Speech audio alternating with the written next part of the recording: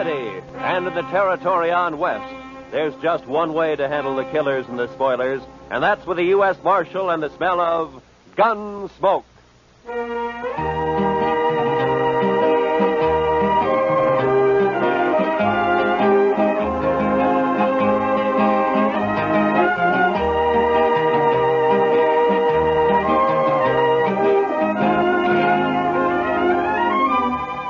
Gunsmoke, starring William Conrad.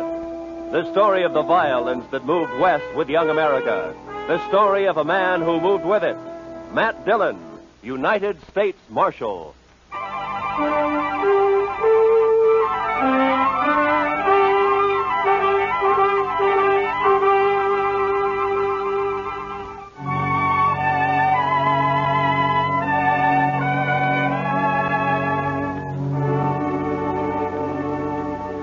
They told us a man we'd been looking for, a murderer, was in a cow camp on the North Fork of the Canadian River, about 100 miles south of Dodge.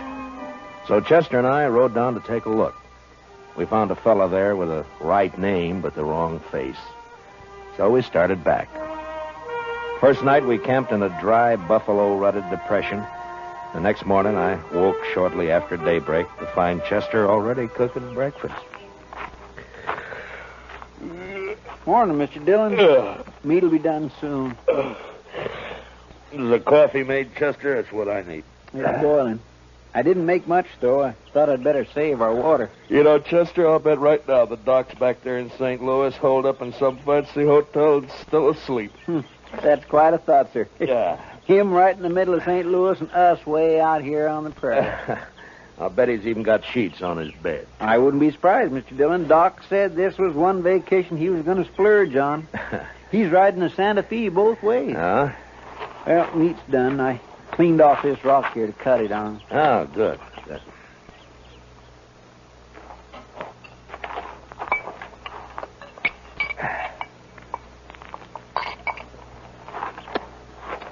Oh, you got it warm anyway, Chester. Well, now, meat shouldn't be overcooked, Mr. Dillon. That takes the taste clean out of it. Now, then we ought to be able to taste everything about this steer. Eggman's disappointment. How's that, Mr. Dillon? Never mind, Chester. How come you woke up so early this morning? Oh, I always do. Seems as soon as it gets daylight, my feet start to sweat, and then I just got to get up. Well, that's as good a reason as any, I guess. Wow. Looks like we got company, Chester. What? Oh. Where? Right out there. Heading straight for us. Oh, yeah. Some cowboy, probably. I don't know. He doesn't ride quite like a cowboy. Why, it's just a kid, Mr. Dillon. Yeah, it sure is. Sure needs a haircut. What? Say, Mr. Dillon, it's a girl. Now, what could she be doing out here? I'm carrying a rifle, too. Well, get on, miss, and have some coffee. Who are you, mister? Hi, this is Chester Proudfoot, and I'm Matt Dillon. How do you do? You rustlers or what?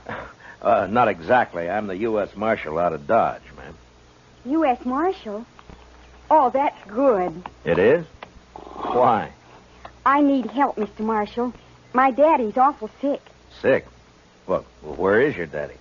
We got a homestead about a mile over that rise back there. Oh, what's he sick with?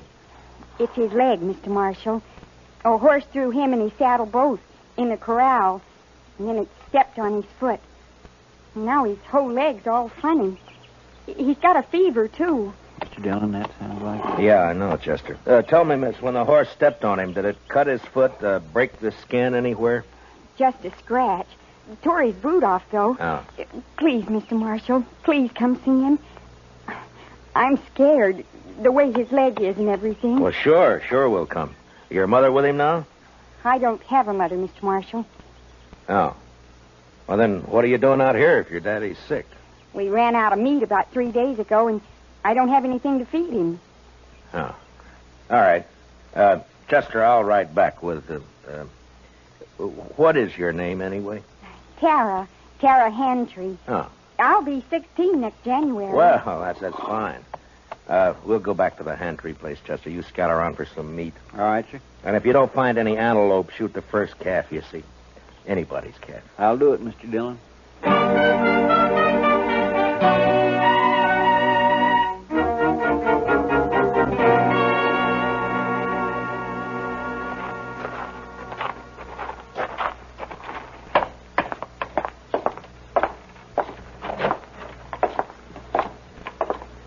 He's in the sleeping room, Mr. Marshall. No.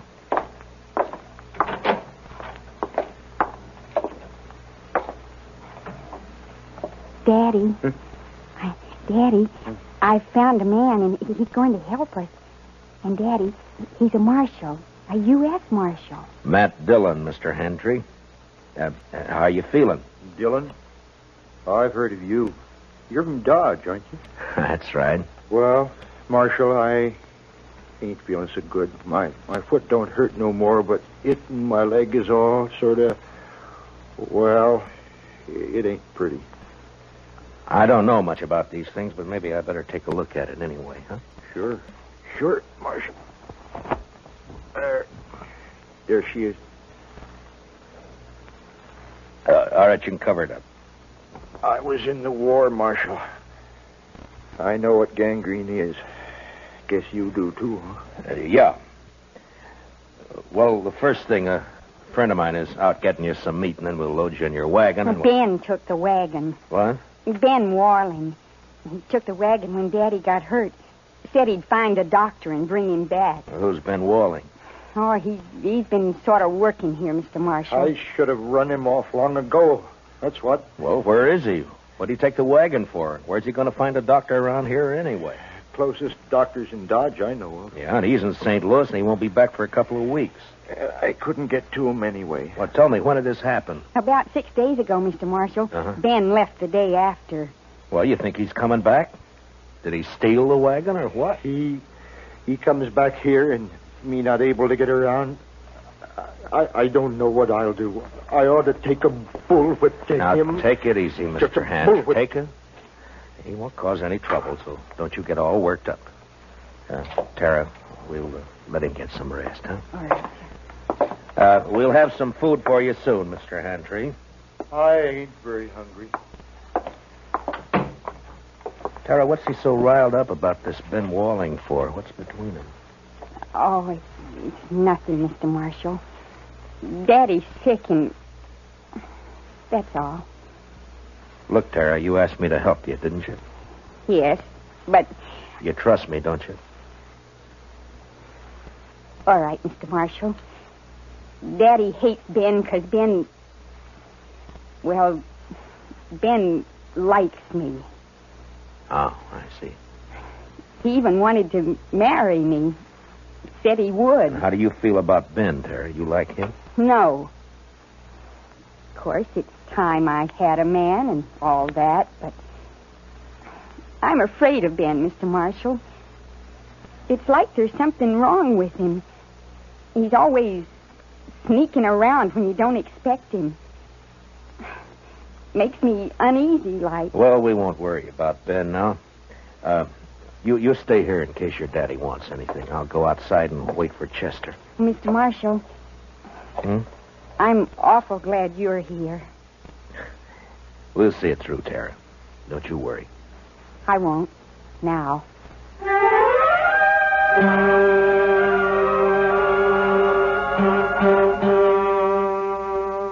I went outside and walked over to the small corral that stood nearby.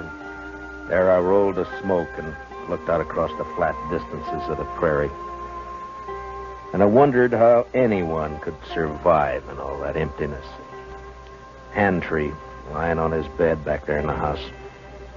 He wouldn't survive. The prairie got to him all right. And its vast loneliness had put him out of reach of any help. And Tara, what could she do out here in this endless land of grass? I was glad to get my mind off it when Chester rode in with an antelope across his saddle. We hung it on the corral, dressed it, took a hind quarter into Tara, and we went back outside and sat down. Yes, sir. She's a plucky girl, Mr. Dillon. Fine girl, Chester. Yeah, but this Ben fella, I just don't understand his going off with the wagon like that. Well, it doesn't matter much now. Entry won't last more than a day or two, anyway. It's that bad, is it? Yeah, blood poisoning, Chester. As soon as it reaches his heart, he's done for. Well, isn't there any way to stop it? Yeah, sure. Cut his leg off. Oh. Too bad Doc isn't here. Yeah. Would that stop it, Mr. Dillon? Cutting his leg off, I mean? I don't know, Chester. I don't know.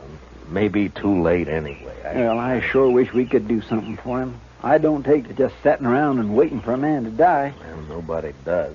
It isn't right somehow. That poor fella and Tara.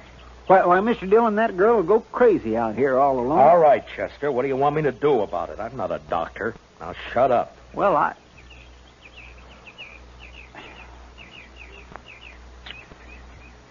Mr. Dillon, you could do it. I know you could. Do what? Be a doctor. Long enough to save Mr. Handry's life. Are you anyway. out of your head? No, sir. Then what are you talking like that for? The most I ever did was doctor a horse for the colic. That's fine training for this, isn't it? I know. I couldn't do it. I just plain don't have the spirit. But you do. Oh, why didn't I leave you back in Dodge? It wouldn't have mattered anyway, Mr. Dillon, because you would never just stand by and let a man die. Let's go talk to him, Chester. Bless you, Mr. Dillon.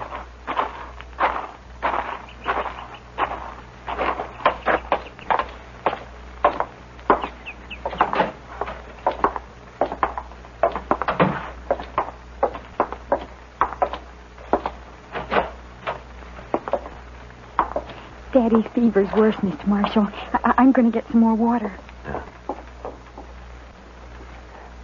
How do you feel, Mr. Hendry? I don't feel much, Marshal. Outside of burning up. I've been trying to tell Tara I just can't last long with blood poisoning. She's just got to figure on it. Well, that's what I came to talk to you about. I guess you know the only thing that'll give you a chance. I know. I've been thinking about it. But I couldn't ask any man to do that. You didn't ask me.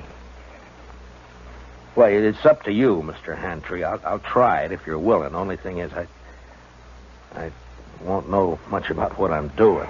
I seen it done in the Union Army, Marshal. I could tell you some things. All right. The only thing is, Marshal, I don't know I'd be much use around here with one leg. Well, you'll have to decide that for yourself. I know. You could move to town, Mr. Handry, you and Tara. That's it, Tara. If it was just me, I wouldn't do it, but I can't leave Tara alone. Now, if I can help it, I can't. All right, Marshal. Let's do it. You're a brave man. No, Marshal. I just don't have any choice. Come on. Let's get it over with. You got any liquor in the house? There's a jug of corn out in the kitchen. Get it, Chester. You can start drinking it while we're getting everything else ready. Tell Tara to start boiling a lot of water. Yeah. I'll talk to her in a few minutes. I'll be right back. Now, I want you to tell me everything that you know about this, Mr. Hendry. First, I'll tell you what you'll need. Mm-hmm. There's a straight iron out by the corral somewhere. Yeah. You can heat it in the main room fireplace. Right. What else? Tara will find some cloth for bandages. And the rest of the stuff you can get in the kitchen. Uh-huh. The only thing worrying me is what'll we use to tie off the arteries with? Plain thread won't hold. Well, maybe some thin strips of rawhide. No, they'd soak through. You got to have something. I know. At least I think it'll work. What about horsehair? Oh, that's it, Marshal. Pull it off the tail. It'll work fine. Here's the jug, Mr. Handtree, and I brought you a cup, too. Pour me some. I want to get good and drunk. Here you are, Mr. Handtree.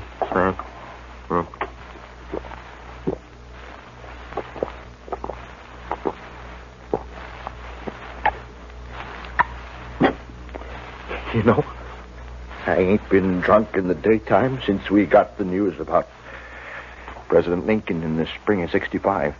You better have your talk with Tara before that takes hold. Ask her to come in, will you? Come on, Chester. We got work to do. Yes, sir. Good luck, Mr. Handtree. Thanks. Well, Marshal. Yeah. Marshal, I'll try to make it easy for you. Yeah. Sure.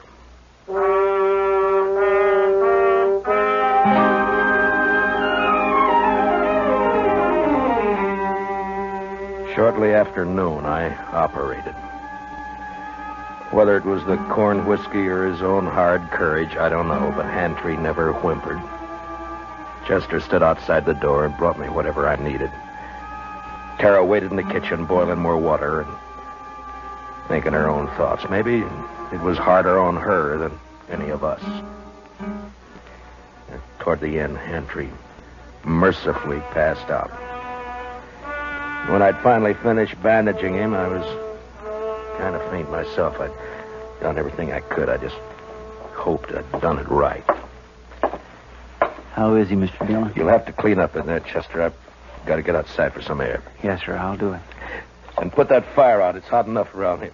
I don't know how you did it, Mr. Dillon. Tara? Tara, will you come on outside for a while?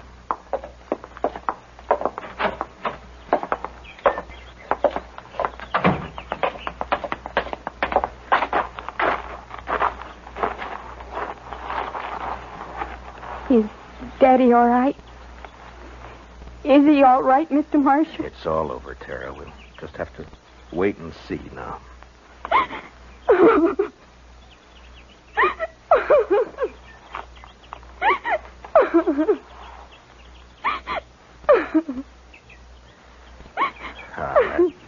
There now, Tara. He's all right. I'm sorry, but it took so long. I thought you'd never finish. He didn't feel much, Tara. The corn liquor worked fine. Fine. Will he get well now? Well, I hope so, Tara. I hope so. Mr. Marshall, are you going to wait and see? Oh, now, Tara, you don't have to worry about that, Chester, and I'll be here as long as you need us. I just wanted to be sure. Can I go see Daddy now? Well, as soon as Chester comes out, Tara, then you can. All right. I'll wait, Mr. Marshall.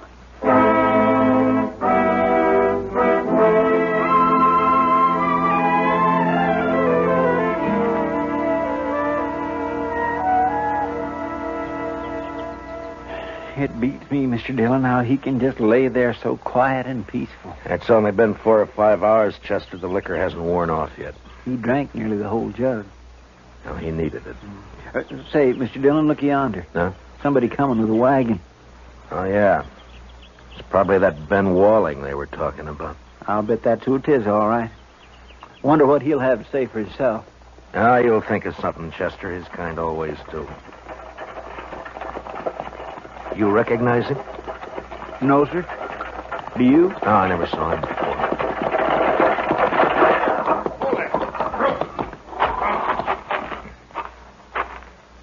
Hello. What are you doing here? You Ben Walling? How'd you know? The Handtrees, they've been wondering about you. Oh, yeah, sure. How's old Handtree, anyway? He's all right. He is, huh? You've been gone a long time, Ben. Where were you?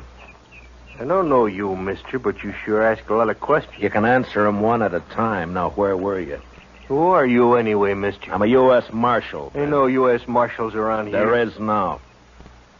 Generally, I'm in Dodge. Your name Dillon? It is. What are you doing here, Marshal? Tara ran into us, asked us to help.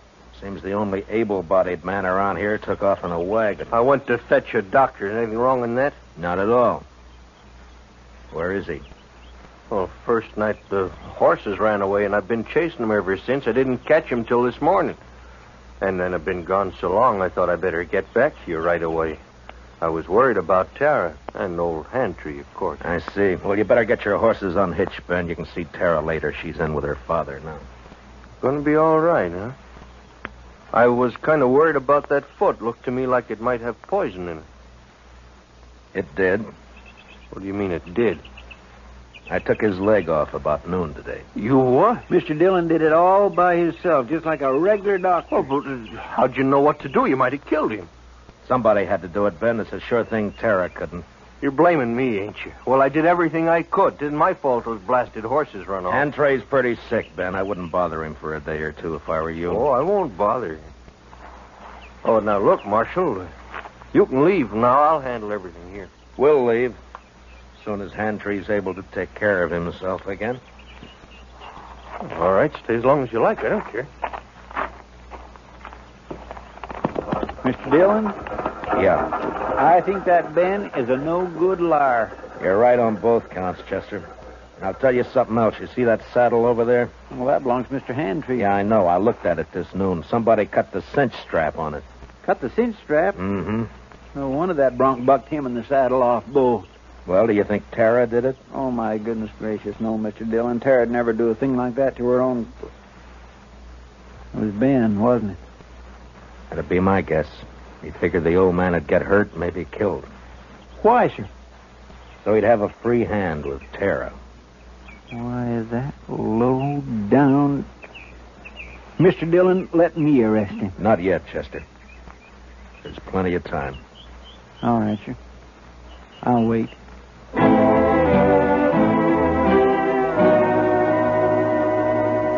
There wasn't as much time as I figured. Hantry had a bad night, and by morning he was so weak he couldn't lift his head.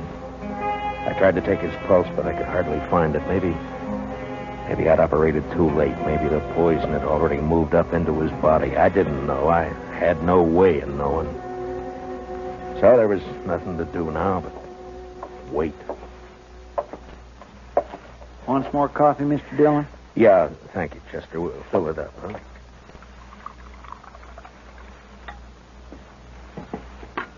Tara won't eat anything at all, sir. She just sits there by his bed, hasn't slept a wink I know of. Well, it's her father, Chester. He's all she's got. I never thought much about it before, Mr. Dillon, but seeing Tara, I kind of wish I had a daughter. You'd have to change your profession if you were going to take care of a daughter, Chester. Why, I don't have any profession, Mr. Dillon. Oh, Mr. Marshall.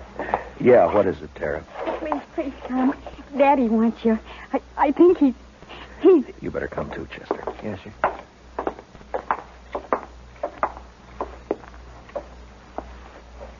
It's Matt Dillon, Mr. Hantry. Can you hear me? Marshal, I can't hold out no more. Now, don't say that. Keep fighting, man. You'll pull through. No, Marshal. I'm going to die. Oh, Daddy. Daddy. Tara. It's about Tara, Marshal. Don't leave her here. Ben Walling, he's no good. He'll try to keep her. Now, don't you worry about Ben Walling, Mr. Hantry. I promise you he won't get anywhere near Tara. Now or ever. Thanks, Marshal. He's a bad one. Tara can't stay here alone. She can't work this place. It's a bad way to die. Not knowing. Now, I want you to listen to me. Listen to me now. Yeah? I promise you something else, too. I'll take care of Tara. I'll see she's all right. I'll see she's cared for. Now, I promise that. I thank you, Marshal. I sure. Where's Tara? Daddy. I'm right here. Daddy. Tara. Come on, Chester. Daddy. Daddy.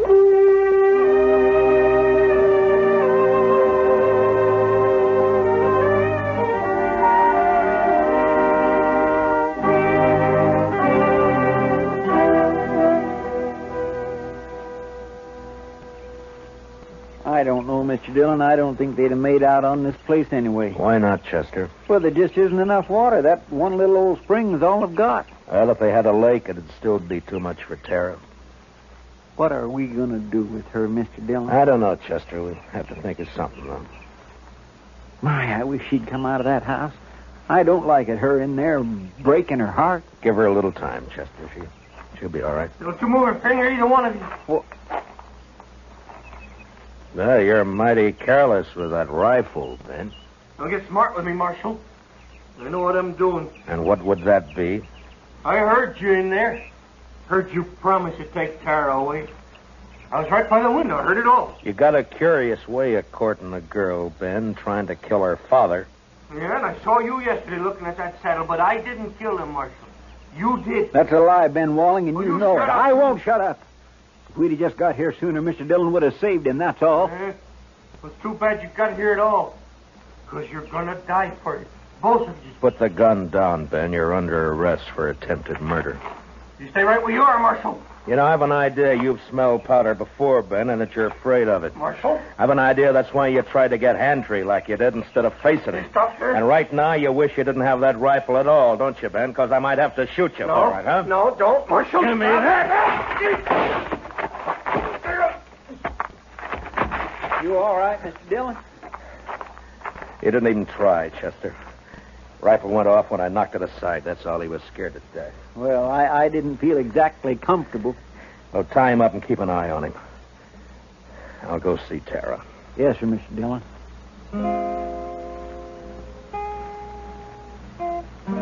Late that evening, we buried Hantry out on the prairie out in back of the little homestead. They would die now, too, and fall apart without him. The next morning, we loaded everything we could get into the wagon. With Tara beside me, we started out for Dodge. Ben Wallen never said a word. Chester led his horse, and they rode along ahead of us. I had plenty of time to tell Tara all about Dodge and how there were some good people there and how we'd find her a home and a family. She sat there, tight-lipped. She didn't say much,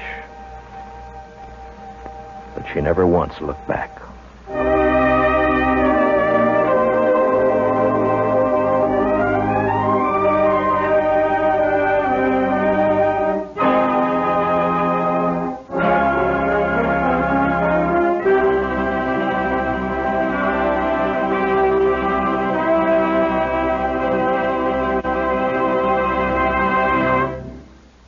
Gunsmoke, transcribed under the direction of Norman MacDonald, stars William Conrad as Matt Dillon, U.S. Marshal.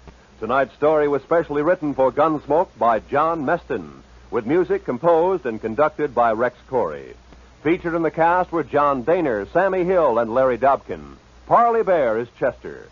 Join us again next week as Matt Dillon, U.S. Marshal, fights to bring law and order out of the wild violence of the West in Gunsmoke.